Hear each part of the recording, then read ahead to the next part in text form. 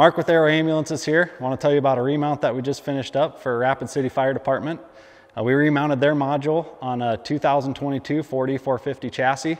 Their box was in good condition, so we didn't need to fully repaint it. We just repainted the chassis to match the box. That allowed them to stay within their budget and also allowed them to make other upgrades such as new floor, cushions and captain's chair, new door panels and insulation.